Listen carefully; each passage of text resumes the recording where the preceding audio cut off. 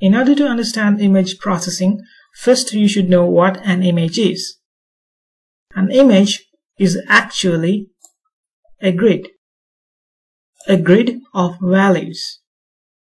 Each of these elements inside the grid together makes an image. We call each element a pixel, which stands for a picture element. So, if we consider a single pixel, it has the ability to store values like 0, 1, 2, all the way up to 255. This value of the pixel defines its color. If the value of this pixel is 0, it indicates pure black. If the value is 255, the pixel indicates pure white. Any value between 0 and 255 indicates shades of gray. Every pixel in this image has some kind of a value. So this pixel right here is white. This pixel right here is a shade of gray, and this pixel is more dark. When the computer shows a picture to you, it reads all these values and shows the correct color for each pixel. So what you would be seeing is not a collection of numbers, but a collection of colors. You might wonder what happened to the other colors, but for now we are just going to talk about grayscale images which do not have colors. We will come back to the color images in future videos. Now, the height of this image is the number of vertical pixels. In this case, we have 1, 2, 3, 4, 5, 6, 7, and 8 pixels in a vertical column in our image. However, we do not start the first pixel from 1 in image processing. We start it from 0. So I'm going to put it down, remove 8, and place 0 on top. Right.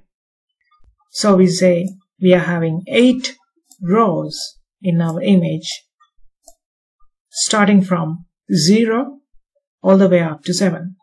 Now this is the height of our image. So we say the height is 8 pixels. Or you can say we have 8 rows in our image. Likewise, we have 10 columns in this image. So the number of columns is actually the width of the image.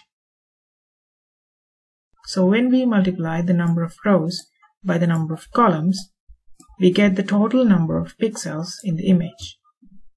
This number is called the resolution.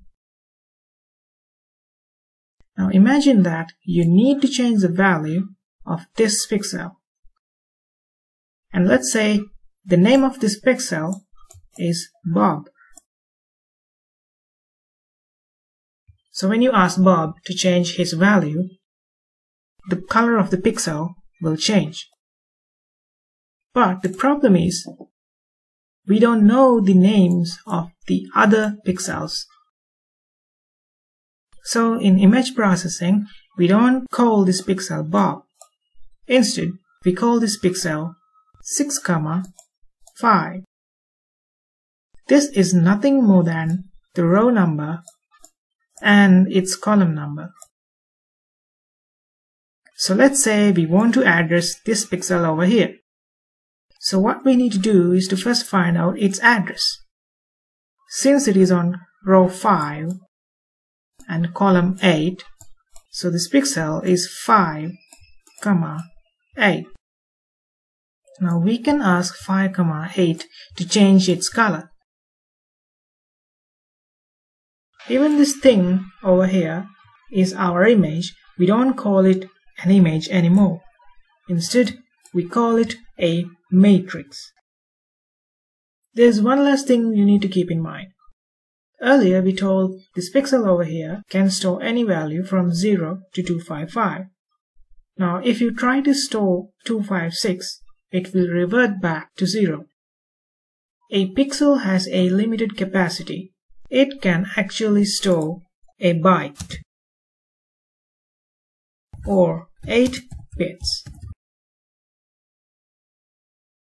So that said, our image right here weighs 80 bytes because we have 80 pixels. That's all for this tutorial. See you in the next one.